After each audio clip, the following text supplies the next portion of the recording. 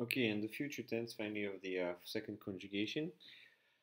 Let's go back to our stem, mon plus e, because it's the characteristic letter of the second conjugation, so we'll need to have that e.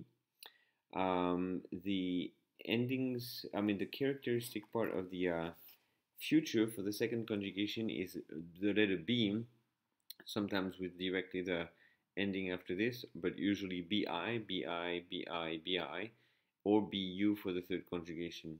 So it's easier to remember as bo, bis, bit, bimus, bitis, bunt, preceded by e for second conjugation, okay, to remember the endings of the future. I remind you that for the first conjugation, it was abo, abis, abit, abimus, abitis, abunt with an a in front of that because the first conjugation is the a conjugation.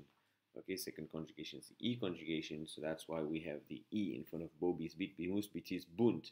The future is translated as I will or I shall, and then after that your verb. So I will advise, you will advise, he, she, it will advise, we will advise, you will advise, and they will advise. Okay, so that wraps up our tenses for the second conjugation. We learned the future.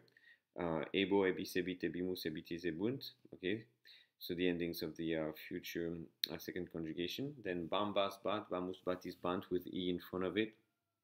That's the imperfect, and in the present we have eo, es, et, emus, etis, and. So e everywhere because we are in the second conjugation. You recognize the second conjugation by looking at the first principal part of the verb that ends in eo. Okay, so that's about it for verbs of the second conjugation.